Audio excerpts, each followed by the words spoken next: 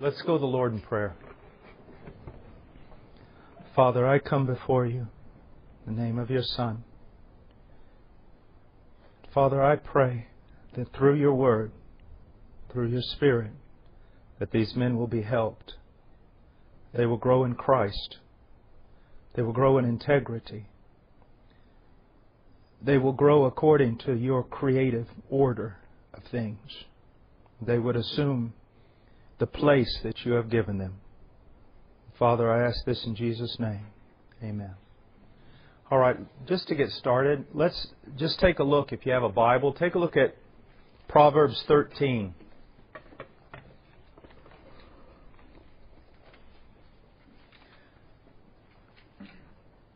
Okay, Proverbs chapter 13, verse 20.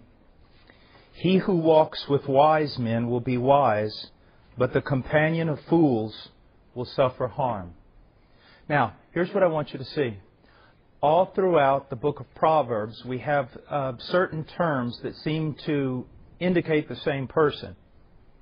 A fool, someone who is naive, a simpleton, and a youth.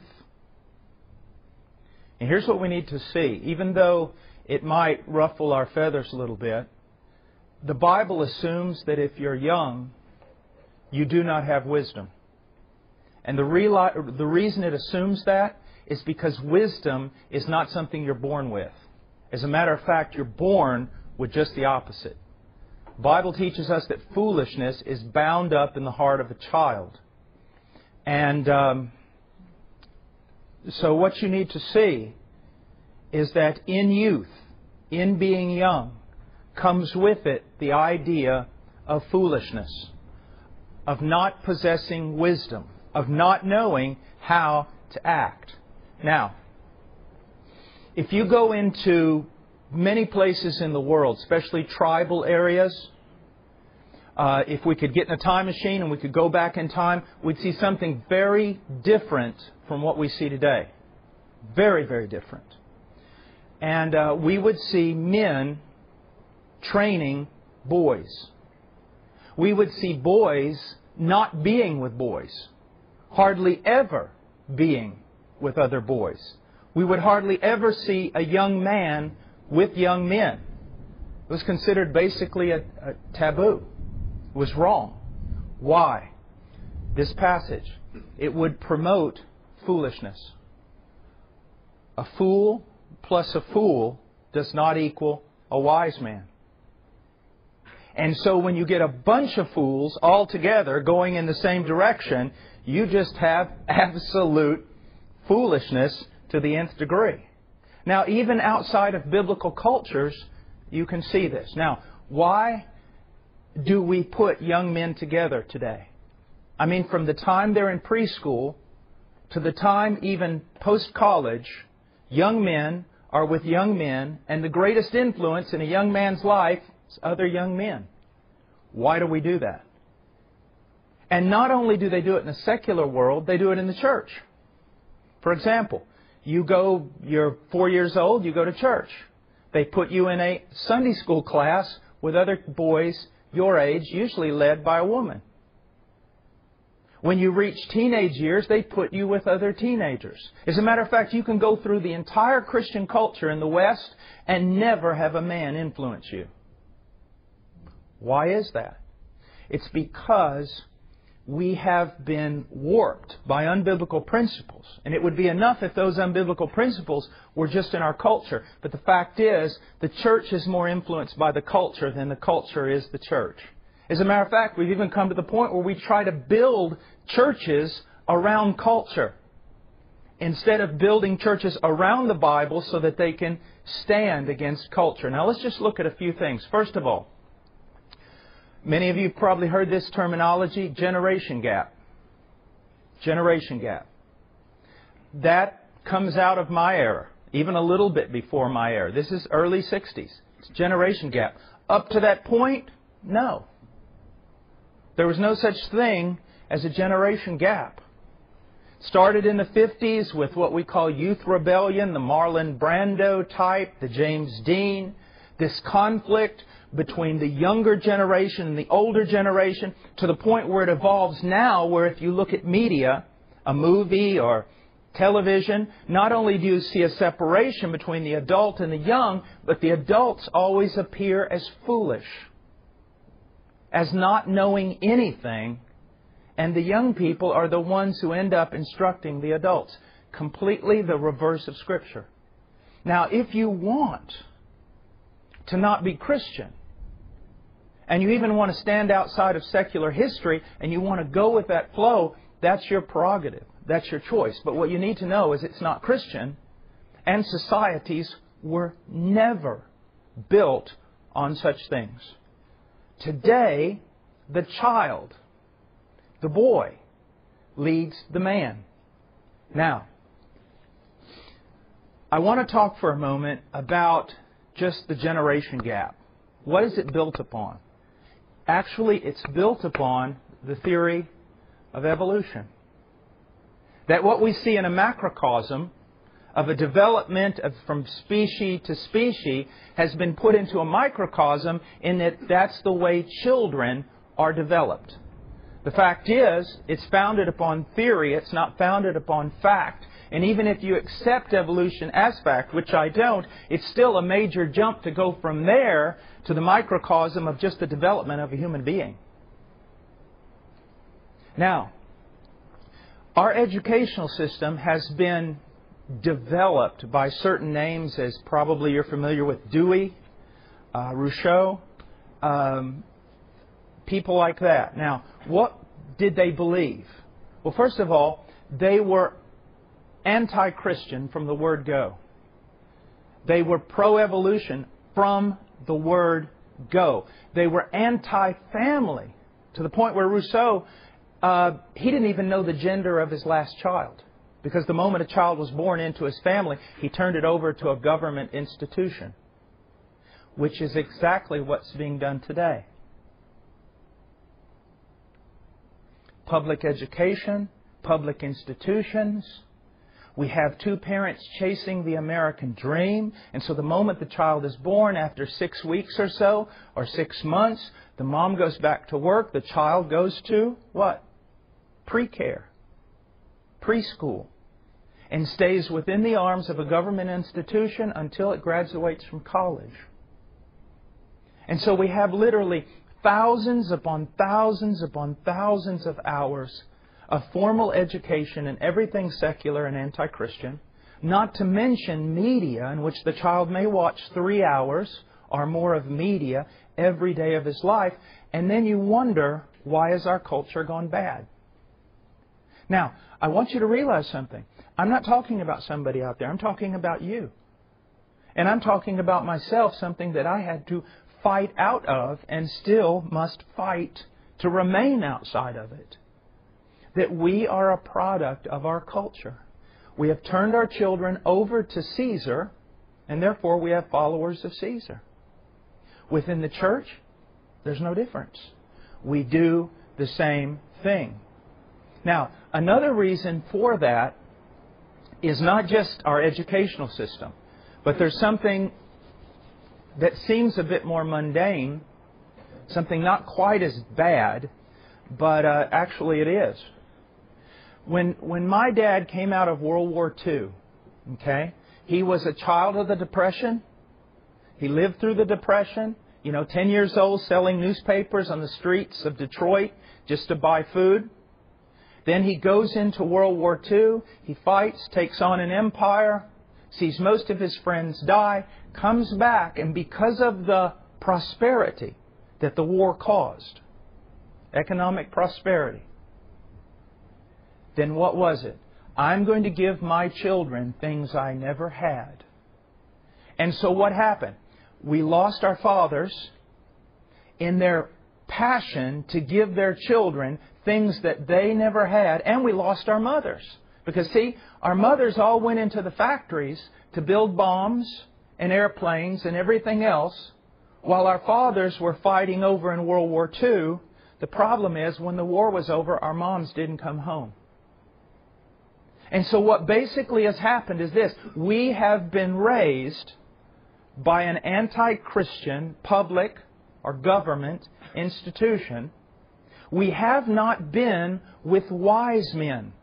But ever since we were little, we were thrown into a group of collective fools. And we look at our examples, and they're the same ages that we are. And we grow up in that all our life. To the point where you have men who are 30, 34 years old, and they still get together, and their big thing is playing video games or some kind of NFL fantasy game or something. You see, and so you've lost manhood. Now let me give you an example. There may be some of you who can say, no, this isn't true with me, so praise God if that's the case. But most of you spent more time with young men your own age than you did your own father. Most of you, after a few years in the public school system, as a matter of fact, your mother and father, and especially your siblings, your brothers and your sisters, just got in your way. You were only in house long enough but to eat and sleep, but you wanted to be with your friends. That's all you wanted to be with. And even now, when you may be in your 20s, it's the same thing. Just want to be with your friends. So we have sitcoms that are very, very popular. Friends. Just be with your friends. And so you're with your friends. There's no family. The home becomes something like a condo, where people just come to it, eat, go to their room, sleep, play video games, removed from the rest of the family, and then go out to see their friends. And so what we have seen is literally the destruction of our civilization.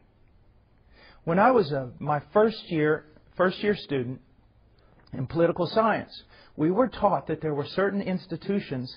It didn't matter if you're liberal, conservative, whatever, there are certain institutions that must exist in order for a society to exist. And if you want to destroy that society, you remove those institutions. That's all you have to do. And one of those institutions, as a matter of fact, one of the most important, is family. You destroy the family. So we live in an age right now where even though mom and dad may stay together, if you look at what the family is, it's not a family compared to Scripture. Now let me give you another example. The Bible says that fathers are to be the greatest influences in the lives of their sons and daughters in every shape, form, and fashion. And we'll maybe talk about that later. But the Bible also says that in church, the people who are to minister to every individual in the church are elders. These are men who meet certain qualifications according to 1 Timothy chapter 3, Titus chapter 1. They are mature men of God. They're men. Most of you never came in contact with one. You went to Sunday school. You went to children's church. There were no elders. You went to youth group, and it was just a young guy a little bit older than you with mousse in his hair, great personality, who didn't know anything. Do you see? And so the main influence in the family is to be the father. That was removed from you. The main influence in the church is to be the elders, and you probably never even saw one. And so what do we have? We have removed everything. Manhood is something that is taught. Manhood is something that is learned by imitation. But they've taken all the men out of your life. Probably for some of you, the most memorable man in your life is your coach. Because he was the only one who acted in any way with a masculine authority in your life.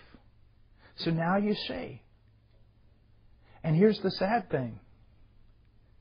You're going to go back to church, and this is just going to continue on. Unless some great changes are made. We have lost men in the West. A few weeks ago, I was talking to a good friend of mine. You may know him, Vodi Bakum.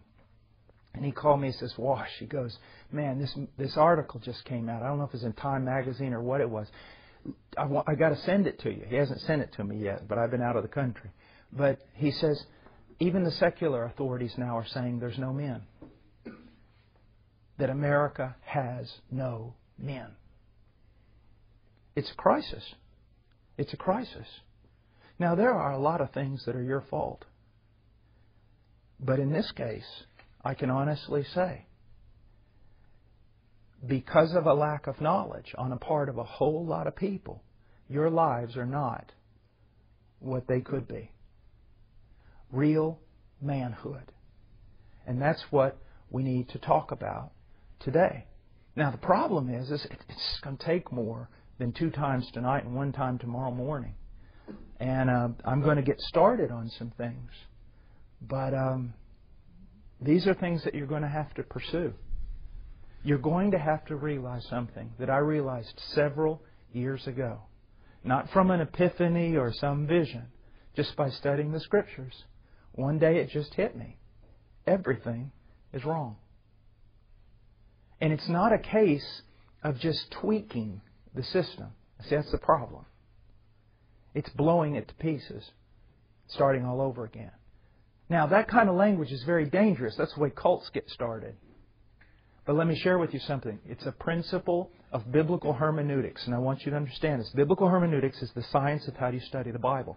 And there is a principle in biblical hermeneutics that states this. You should always do your theology in the context of the church. What does that mean? It means if a guy like me stands up and says, everything is wrong right now with regard to family, young men, everything, and we've got to change it. If you ask me the question, why do you say that? I say, because that's what the Bible says. But if you ask me, and how do you know the Bible says that? Because everyone else is just happy with what's going on. So what right do you have to say that the Bible contradicts our Western way of doing church? Well, I appeal to history. See, that's why they don't want you to study history.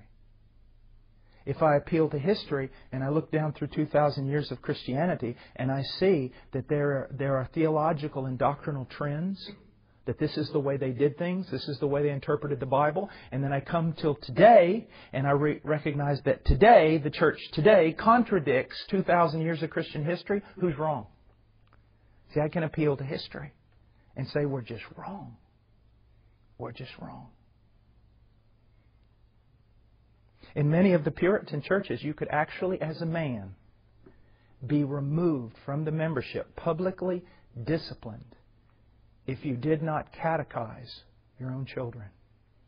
If you were not the primary theological, doctrinal, religious teacher of your children, you would be admonished before the church for failure, for being a derelict father. But now, I want you to think of something. If I walked into a typical church today and I said, okay, how many of you men are consistently, let's say 4 times a week at least, and for a half an hour each time, that you are teaching your children the Scriptures? Almost no one would raise their hand. Now that's a bare minimum.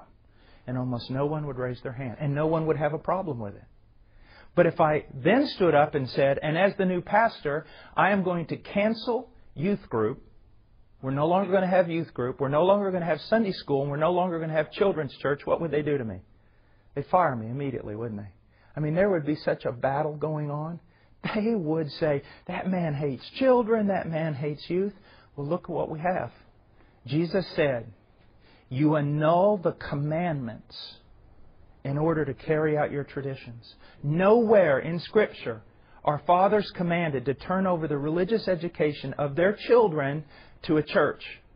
But all over the Scriptures, fathers are commanded to disciple their own children, to disciple their own wives, to pour their lives into their family for the cause of Christ. So we will keep our traditions and we will kill anybody that comes up with Scripture and says you're wrong. You see how easy it is just to be following a tradition and not following the Scriptures. Well, this is the way we've always done it. Yeah, it is. In your generation. And it's wrong. It's wrong. Just the idea of what we have here in Proverbs 13:20, where it says, "He who walks with wise men will be wise." And what else does it say? "But the companion of fools will suffer harm." Now I want us to go, I've brought some notes here, and what I'm going to do, instead of just trying to hit the best things I can hit, I'm going to just start theologically plowing some ground with you. If we don't even get close to finish, we don't get close to finish, but I want you to know I'm willing to come back and do this again anytime. But we are going to look at a lot of things that at first you're going to say, I don't know if this applies. It does. Because I can't just jump over here to what you need without laying a foundation first. Okay? Now, the first thing I want to do is we need to look at our reality as people. We just need to look at our present reality. Now, in order to start this off, let me just give you an illustration from my past. I studied theology, of course. I have my master's in theology, studied Greek, Hebrew, logic, all kinds of things. Philosophy in the university. Now, several years ago, a friend of mine sent me a book from British Columbia. He's in British Columbia, and he sent me a book, and he said, read this. It was on logic. So I opened up and I read the first chapter. And I read through the first chapter 3 times. I said, okay, I understand the terminology. I understand the definitions he's put to the terminology, and now I can dialogue with this person. It was higher logic than anything I had studied in the university. Well, after reading that chapter, I closed the book. I went in the kitchen to get me something to eat. I came back and I happened to look at the cover of the book. And it was like an ink sketch drawing on the cover of the book. And I thought, well, that's unusual. Because it had what looked to be 8, 9-year-old children standing in a line with a schoolmaster over them, drilling them. And I thought, why would that be on the front of the book? So I opened up to the preface, started reading. It was the logic primer for grade school children in the colonial period.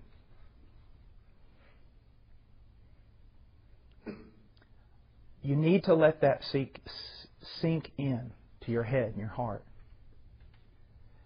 And I don't want to be offensive. I'm going to include myself in this. And I've been fighting my way out of this for years. We are an ignorant people. We are an ignorant people. If I went back only 200 years, I could probably sit down with many, many 10 and 12-year-olds and discuss theology that probably many of us have never even heard. We are theologically and doctrinally ignorant people. We are technically advanced, but historically, philosophically, logically, no.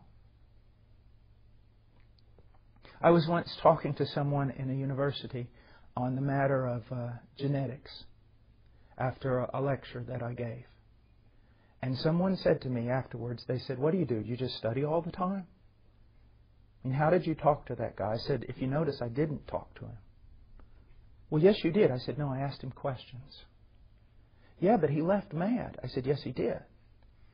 And they said, well, how did you do that? I said, I don't know anything about genetics. Well, what do you know about? I said, I know logic. I know one simple principle that defeated many of the things he was saying. The law of non-contradiction. Something cannot be something and not be something in the same way at the same time. If I were to go to your generation and I were to say with a microphone, what do you think about the war in Iraq?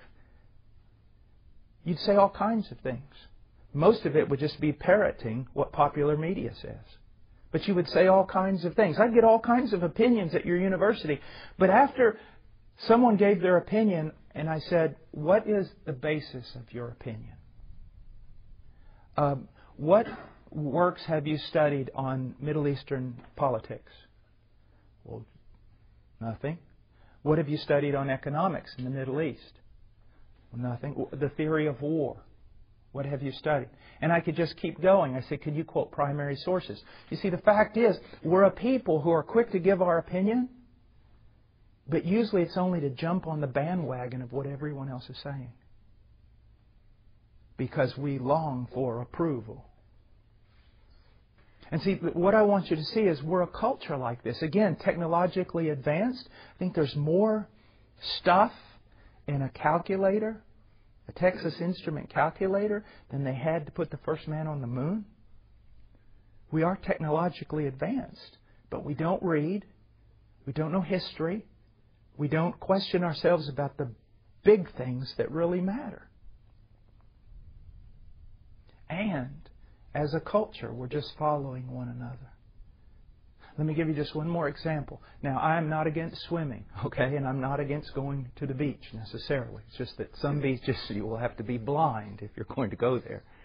But here's something I want you to just think about. What a Christian in your youth group would wear to the beach now, and everyone would be okay with that. 75 years ago, if someone went out in public like that, the secular authorities would have had them arrested and either fined them, put them in jail, or sent them to an institution to be examined. That's 75 years. Now, I'm not saying right or wrong. I just want you to see something. What Christians totally approve of today, only 75 years ago, unbelievers thought it was either illegal or insane. Shouldn't that make you think, man, what on earth? Where are we going to find some ground to stand on? If all this is shifting so fast and everything is changing, what do we stand on? We stand on God's Word. We stand on God's Word. Now, I want us to look at our present reality. I'm just going to quote some verses to you. What I can do is I can give these notes to Doug. Doug can print them off or whatever, so you don't have to be writing like crazy. But I just want to read some verses to you. Judges 17:6. In those days there was no king in Israel. Every man did what was right in his own eyes. There was no king. It means there was no authority. And when there was no standard authority, across-the-board authority, everyone just did what is right in their own eyes. Let me give you an example just in church life. How many of you have heard the argument of the regulative normative principle? Probably no one. And yet that's been one of the greatest arguments down through the history of the church. And the question is this. The regulative principle says we can only do in church what God specifically commands. Normative principle says we can do in church anything that God does not specifically prohibit. Do you realize that today no one even argues about it? Why?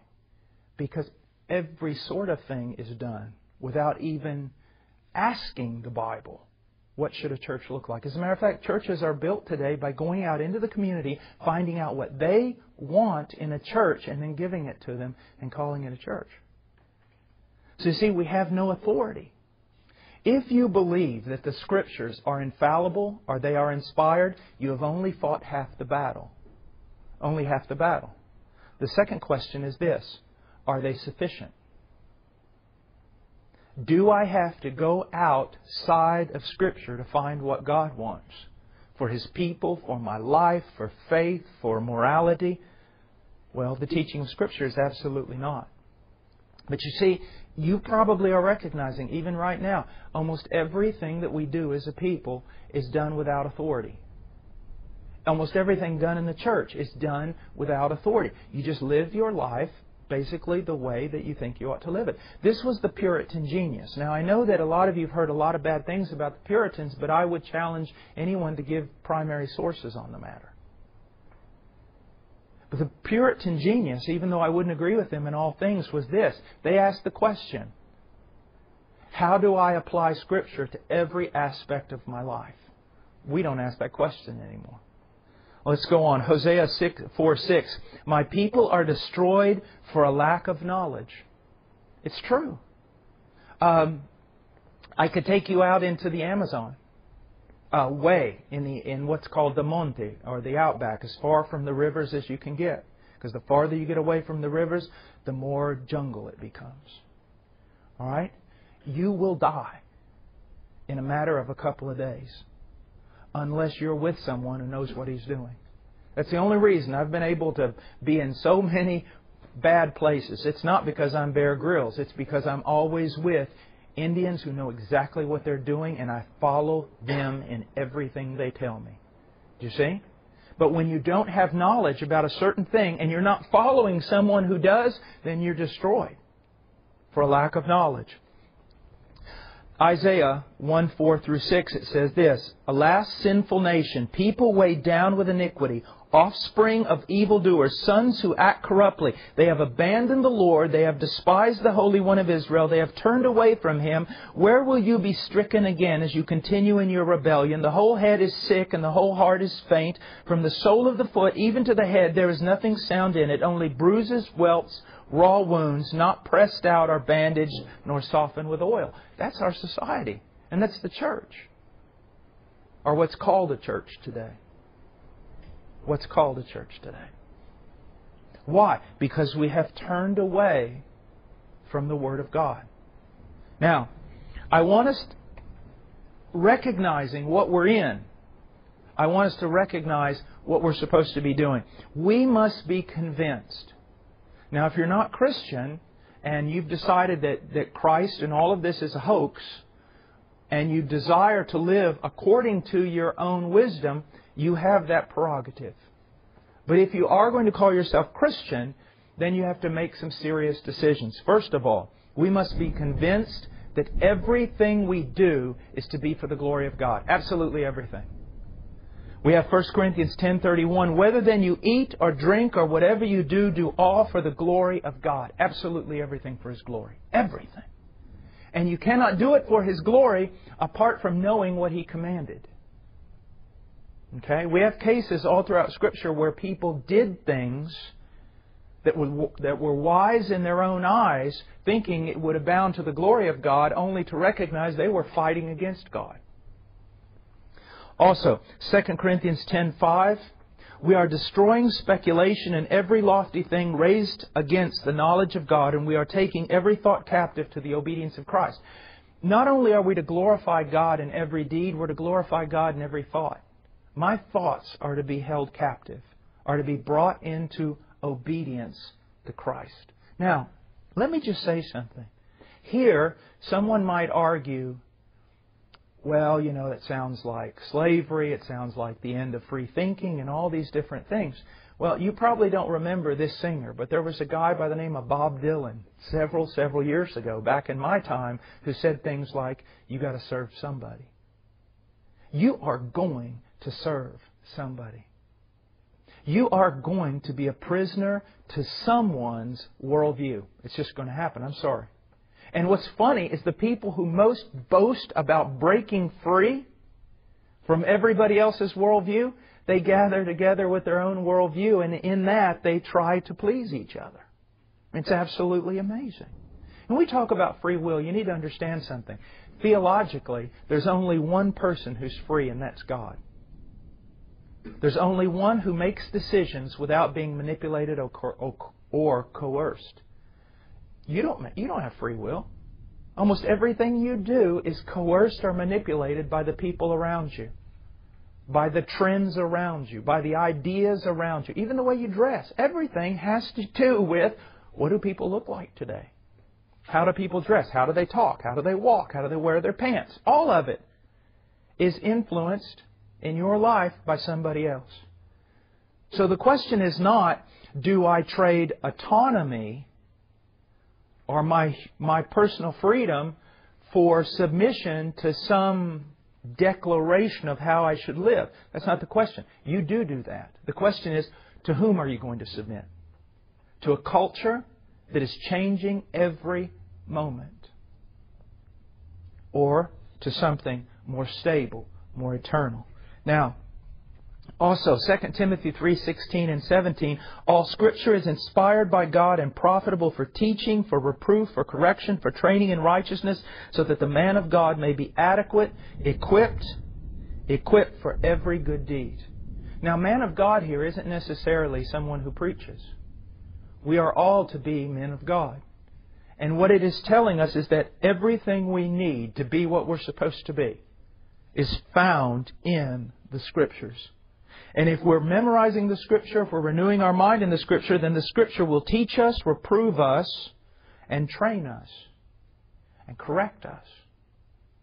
But if we're out there, just imagine for a moment, someone who is out in the world 16 hours a day, couple hours a day television, a couple hours a day or an hour a day with video games. He's surrounded by a worldly atmosphere. He goes to classes on a secular campus and everything else, and then he has a 15-minute quiet time. Yeah, you're going to change the world.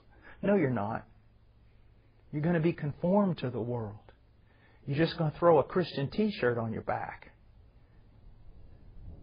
You see? It's going to take a lot, guys, to break free. The big problem NASA has is gravity. It's just a really big problem. You ever do any mountain climbing? Your big problem is gravity. Old age, your problem with your body is gravity. And it takes a whole lot of force to break free from that gravity. In the same way, it takes a whole lot of force to break free from your culture, more than just 15 minutes a day. You have to realize this is wrong. You also have to realize, young men, listen to me. You are going to one day totally influence the life of a woman, either for good or for destruction. You are going to influence the life of children, either for good or for destruction. You just need to realize that. Unless you're just going to remain single and hanging out in bars all your life, you are going to have a tremendous impact for good or for evil. Okay? Now, I want us to go into some things. This is about parents, and you're saying, why are you talking to me about parents? Because I want to show you the way it's supposed to be. First of all, to be a parent, my number one responsibility as a man, as a husband, as a father, is to know the Scriptures. It says in Proverbs 29:18, where there is no vision, the people are unrestrained, but happy is he who keeps the law. So many pastors will use this, where there is no vision, the people perish. We have to have a vision. We have to go in a building program. We have to do all. That's not what this verse means. We have a Hebrew parallelism here. The first phrase is defined by the second. And what is it? The first phrase, where there is no vision, the people are unrestrained. But happy is he who keeps the law. What is the vision? A vision of the law. In order to be a parent, my number one responsibility is to know the law of God. Also in Hosea, again, my people are destroyed for a lack of knowledge. I need to know the Word of God because I am going to influence a woman and I am going to influence children. And I cannot lead them in the course of this world. I cannot do that. I know the hell I've been through. I know the terrible things I've done prior to coming to Christ. I do not want that for them. Now, I must also strive to be a biblical example. So as a man, my primary responsibility in my family is to know the Word of God. It is not to give my children everything I didn't have. But it's to give them a father. Even if it means living in a small house and driving old beat-up cars where you use roofing screws in order to keep the panels on the side of your car, which is what I do. Why? I don't care about new cars. I'm a follower of Jesus Christ. I don't care about buying my clothes at Walmart. I am a follower of Jesus Christ. I don't care about money. I care about a wife, a woman. I care about my children. I care about my brothers and sisters in Christ. It's the things I did not have that made me the man I am. It's not the things that you get that make you a man. Most of the things that you get are the very things that destroy you. So after being a man of the Word, I must be an example. Paul says in 1 Corinthians 4:15 and 17 through 17, for if you have countless tutors in Christ, yet you would not have many fathers. For in Christ Jesus I became your father through the gospel. Therefore I exhort you, be imitators of me. You see that? In 1 Corinthians 11:1, he said, be imitators of me, just as also I am of Christ. 1 Thessalonians 2:14, for you, brethren, became imitators of the church of God in Christ Jesus that are in Judea. That's the positive side of this. My primary responsibility is to be a man of integrity so that those around me, they see an example. They see, and it's costly. It's costly. Because when you set yourself to do that, the devil himself will hand you the world on a silver platter. And you've got to make some hard decisions. And those hard decisions are going to cost you. Like a man I know down in Florida, walking with Christ. He's serving in a church that was struggling, loving his wife, his children, everything. He's offered a job twice what he was making. Twice. He went to his boss, turned it down. Why? Because the money is going to require me to work this much more. It's going to require me to move away from a church that's struggling. The guy said, "Are you absolutely out of your mind? We're talking about twice the money." He said, "My family doesn't need money. My family needs food on the table. They need a house to live in so that they don't get wet, hopefully safe enough. But what they need, my wife needs a man. My children need a father. And my church needs someone who's going to stand up because it's struggling." Tough choices. But let's look at the negative example. Matthew 23, 2 through 3. "The scribes and Pharisees have seated themselves in the chair of Moses. Therefore, all that they tell you, do and observe, but do not do according to their deeds, for they say things and do not do them." This idea of radical for Jesus. It's going to take a lot more than a Christian song to make you radical for Jesus. One of my heroes in the faith is two girls in Indonesia. I can't even tell you where they're at. Seti and Ernie. Seti decided to follow Jesus Christ. Heart cry, my mission supports her now. She was captured by her family. She was imprisoned in her home. Her mother was an invalid who couldn't eat. Seti was required to stay in that room, and the only thing Seti was allowed to eat was what her mother threw up. And that's how she survived. When we finally got to her, she had escaped because her parents had decided to kill her after a certain wedding or a certain party, and the sister found out and couldn't bear with the fact that her sister was going to be killed by her parents, and so let her out the door and she escaped. Now she works as a missionary. Pitiful little girl who is working in an area with her friend Ernie, is another girl. And the only reason they're working there alone because there's not a man brave enough to go into that village. That is radically following Christ. Not that you and I should feel bad because we've not been put in that situation. But what I want you to know is giving up a little income or not being cool on campus, that's a very small price to pay. Okay, let's go on. Also, parents must strive to love, teach, and govern biblically. Now, again, why am I telling you this? Because I want you to see that even though I'm sure your parents, many of them really tried, took you to church and everything else, I want you to see we all grew up in this culture where parents thought they were doing right just by taking their kids to Sunday school. They thought that they were fulfilling the command, raise up a child, in the way that he should go, and when he's old, he'll not depart from it. They thought that meant taking them to church. No, it means investing your entire life in your children, so that if it's a girl, she grows up in pure Christian femininity and beauty. If it's a man, if it's a young boy, he grows up in a solid, biblical, Christ-like masculinity. That's not been done for you. I didn't even start asking these questions myself until I was 39 years old. And I got news that my wife, who had had a brain tumor for 8 years and we couldn't have children, and I found out I was going to have a boy. I was going to be a father. And I remember I've preached in jungles to men who wanted to kill me, everything you can imagine. But I fell down on my knees that day and I realized when it comes to family, when it comes to marriage, when it comes to children, I'm a pagan. I'm a saved pagan.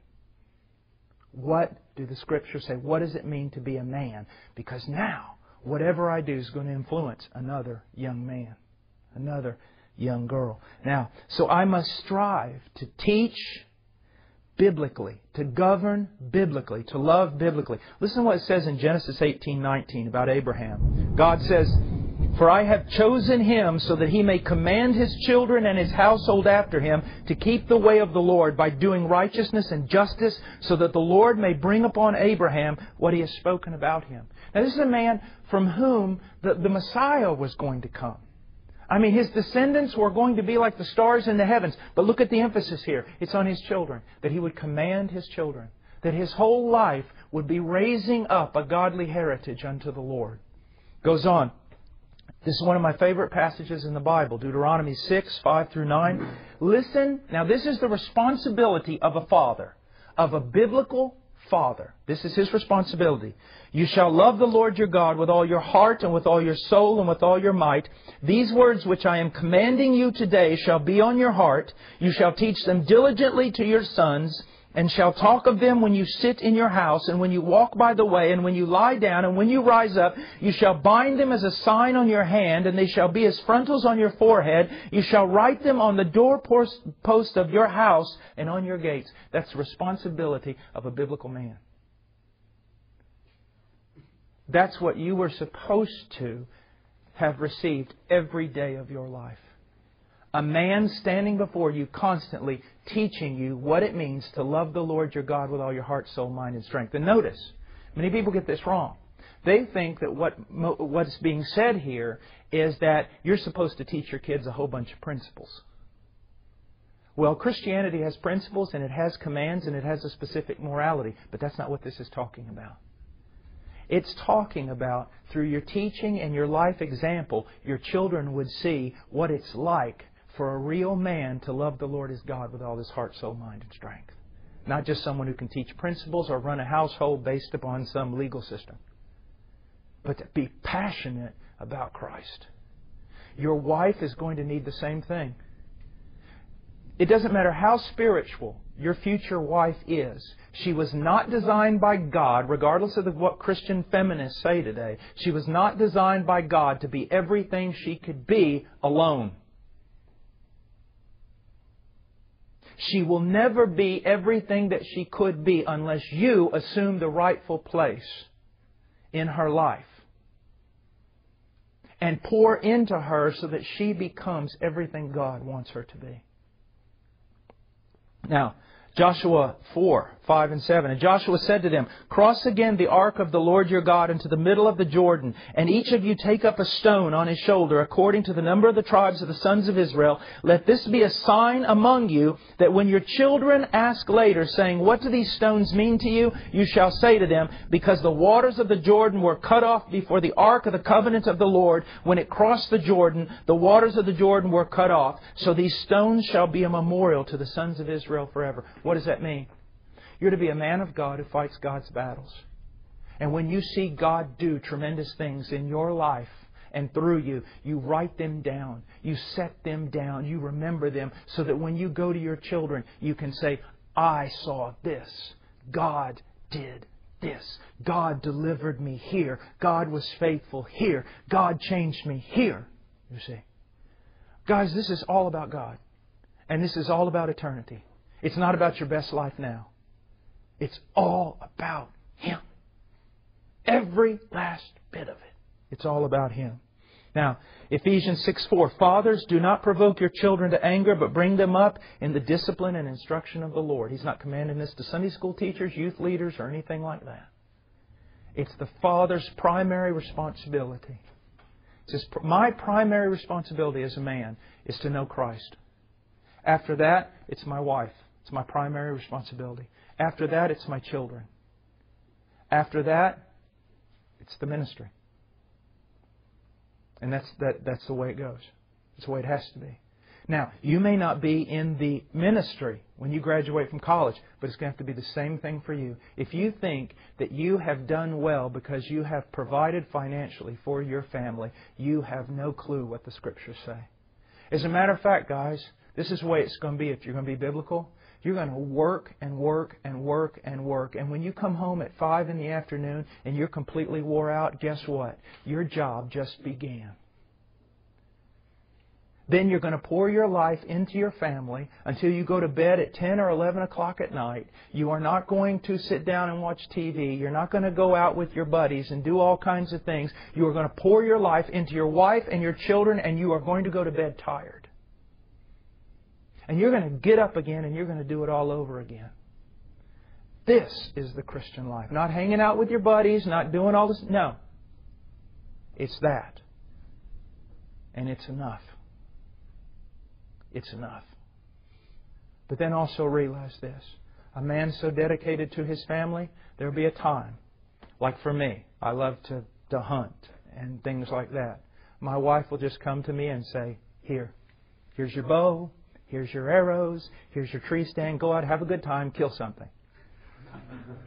Because they know He's poured out His life.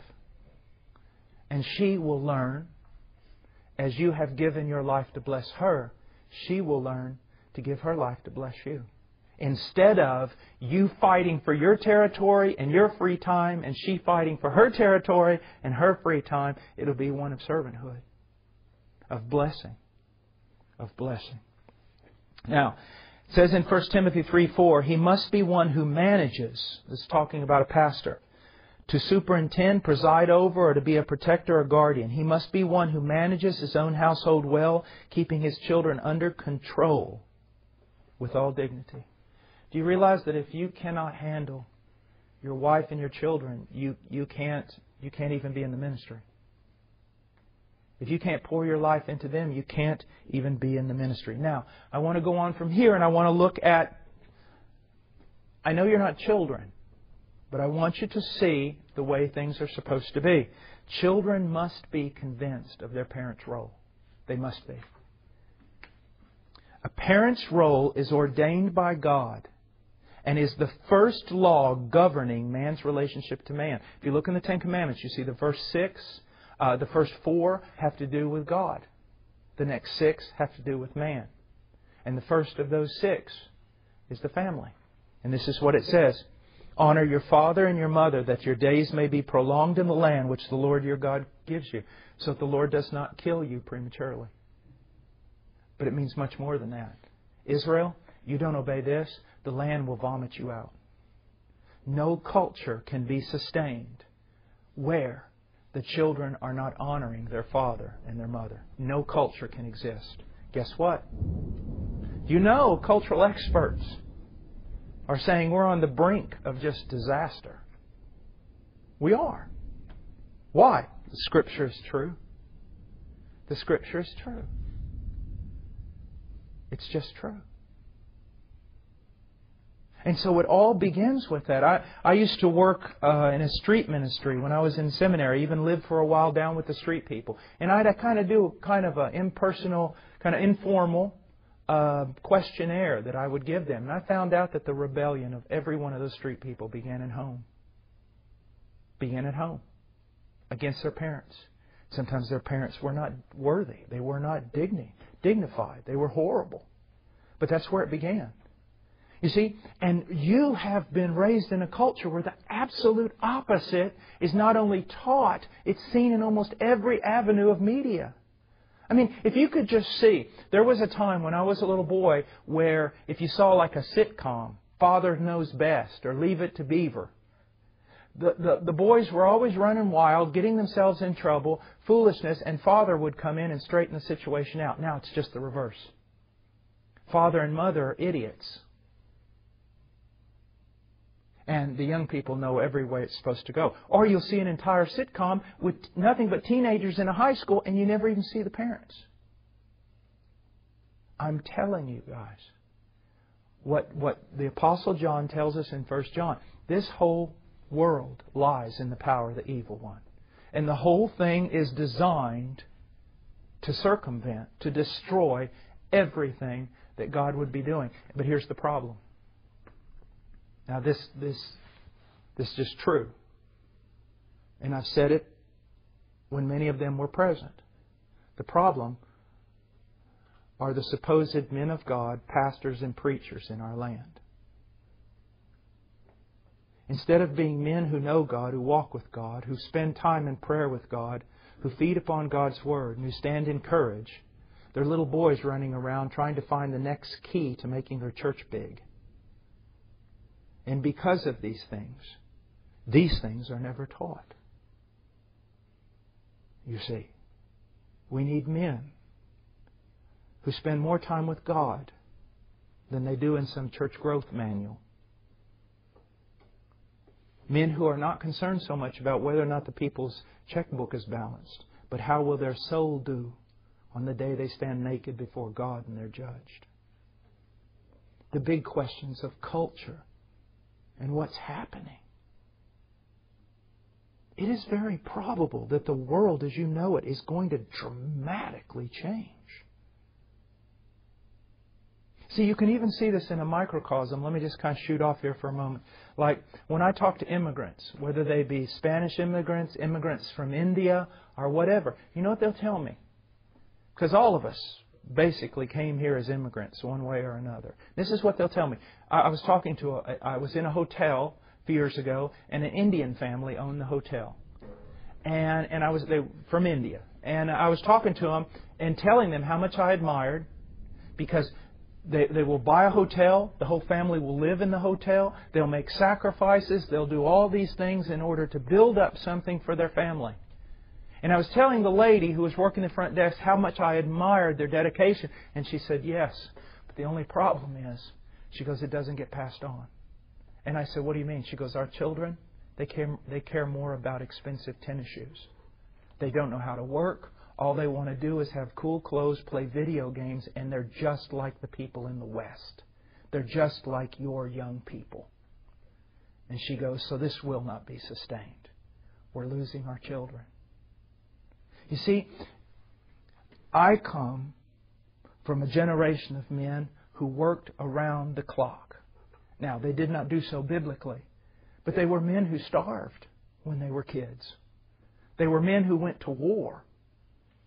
They were men who were happy to flip burgers 12 hours a day if it just meant they could eat. But then there's a problem. What is that problem? The next generation comes. And it's more prosperous and more spoiled and weaker. And it's involved in extracurricular activities and games and entertainment. And then that was my generation. Then your generation comes behind that. Guys, this isn't new. This happens all the time throughout history. I would venture to say that our society will not be able to sustain your children. That at that point we become so weak, effeminate, that we will not be able to even hold together as a society. And we will be taken over. You see, government functions this way, big government. When people are willing to surrender all their rights because they no longer want to assume responsibility for themselves, then they are a people ruled over by a tyrant. You see, you're living in an age. Great men are born out of horrible crisis. You're living in an age where you can rise to the top. Where you can decide you're not going to live for yourself. You're not going to live for entertainment. You're not going to live to get your best life now. You are going to live for eternity, for something much larger than yourself, to save peoples, to save kingdoms. My little boys, I remember when Ian was about 5 years old, he knew I always traveled into strange places, whether it was Nepal or Peru or England or just somewhere. I was always somewhere. He was like, Daddy, what do you do? And I said, you wouldn't believe me. He said, no, really, what do you do? I said, you wouldn't believe me if I told you. He said, no, Daddy, what do you do? I said, I fight dragons. And what am I saying? Son, there's a war going on. There is a dragon. And he's worse than anything you could ever imagine. And every day, hundreds of thousands of people are being killed. Every day, nations are crumbling. Every day, families are falling apart. Every day, tens of thousands of children are starving to death. All of it because of this dragon. And I have given my life to fight him.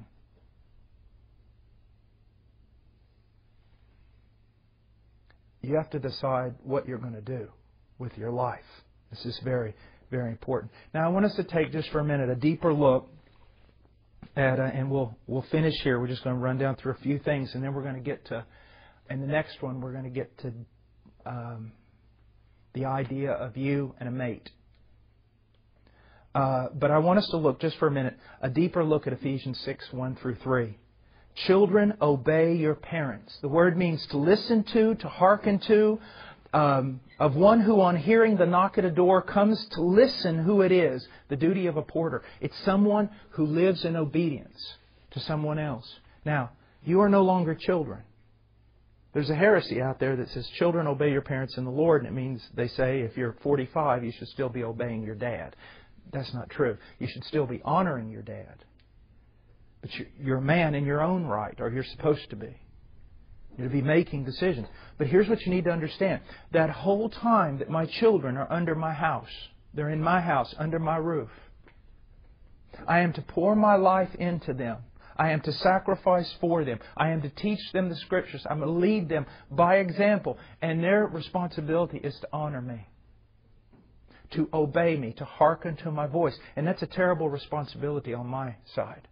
Because if my children do obey me, then everything that falls will be accounted as my responsibility on Judgment Day.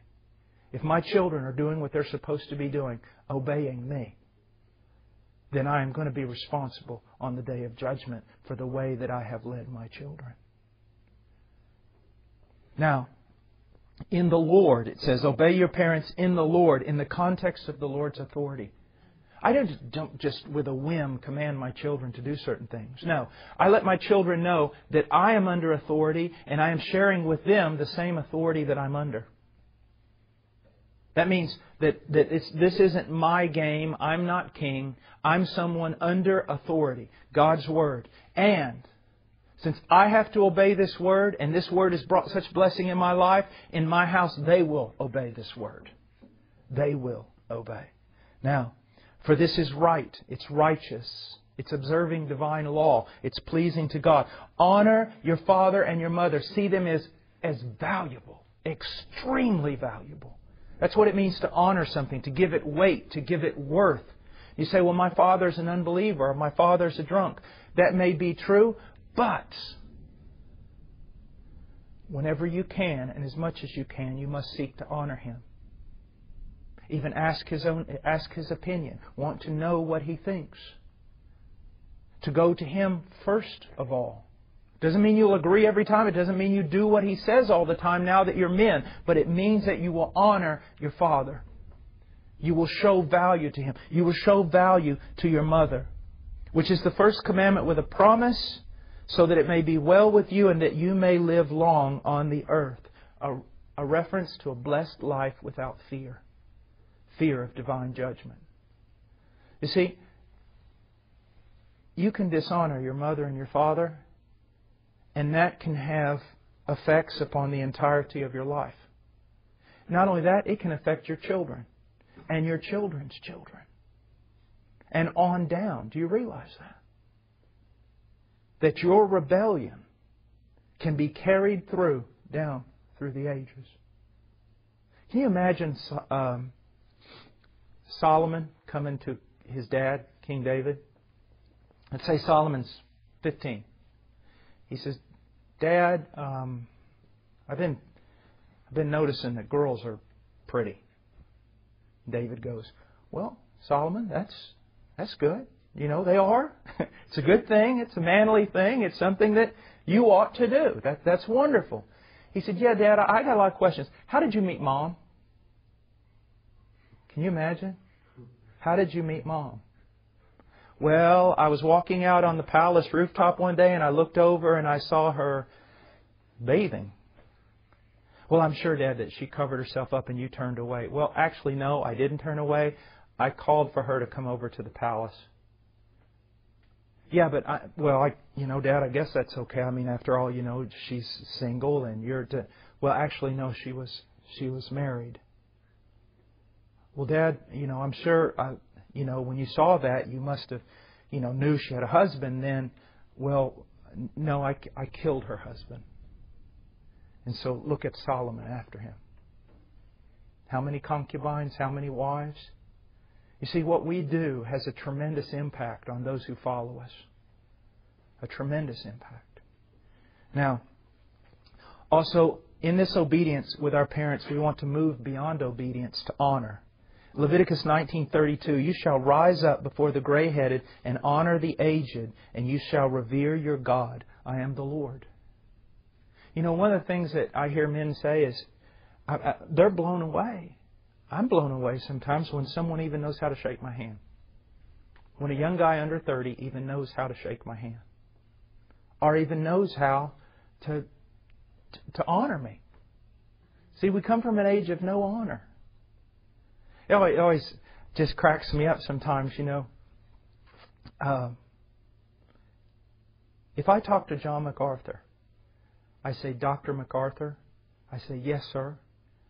And then I hear all these, 19-year-olds. Well, I was talking to John the other day. I just want to slap them. Where's the sense of honor? Where's the sense of honor? To honor the aged. I've been told that Susanna Wesley, who raised John and Charles Wesley, that in order to teach her children how to honor an adult, that she walked in and out of the room one day, I think it was something like 100, 150 times. So that when she got up out of her seat, they stopped playing and they stood up and looked at her until she left the room. And then they went back playing, and then when she came in the room, they would stand up, stop playing, and look at her. See, I know that this may sound just absolutely asinine to you, but we are people who no longer honor anything. And that's very, very, very sad. Very sad. We've lost so much. Now, I just want to look at the divine penalties for a second of disobeying authority.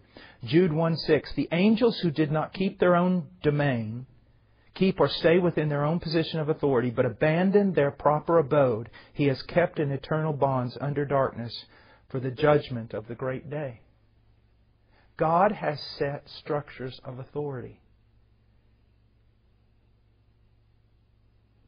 And apart from the violation of the human conscience, we are to obey that authority. And that has to do with our parents. And every time I say that, some kid will go, what if my dad tells me to build a bomb and blow up the Empire State Building? I always ask him, I say, when was the last time your dad asked you to do that? Your problem with your father is not some unethical thing he asks you to do. Your problem with your father is when he tells you to take out the trash, clean your room. You see, we're always looking for a loophole of not submitting. Deuteronomy 21:18 through 21, if any man has a stubborn and rebellious son who will not obey his father or his mother, and when they chastise him, he will not even listen to them, then his father and mother shall seize him and bring him out to the elders of the city at the gateway of his hometown. They shall say to the elders of his city, this son of ours is stubborn and rebellious. He will not obey us. He is a glutton and a drunkard. Then all the men of the city shall stone him to death. So you shall remove the evil from your midst, and all Israel will hear of it and fear. Now you say, that is just insane. I mean, obviously Scripture does not care about human life. Okay, let me ask you a question. Since we allow absolute just rebellion in the family, rebellion against authority, how many people have died as a consequence of that? I submit to you, infinitely more. Not that we should be doing this. This was under a special economy of God, a special dispensation, a special thing going on. But at the same time, you need to see this is a crime that will destroy society, and yet it is the very crime that is promoted in our society and our culture today. Okay? Now, when we come back, what we're going to talk about is this whole idea of you being a young man and the idea of a mate, of a future wife, of things that may help you understand biblically where you ought to be. All right, let's go to the Lord in prayer. Father, I thank You for this time, and I thank You for these young men who are here. Lord, strengthen them and bless them. Lord, that they would come into truth and the application and obedience to truth much earlier than the one speaking to them. That they would not waste their lives, but that they would become a man in the image of Jesus Christ. It's His name we pray. Amen.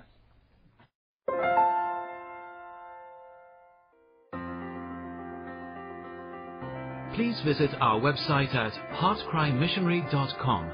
There you will find information about the ministry, our purpose, beliefs and methodologies, and extensive information about the missionaries we are privileged to serve.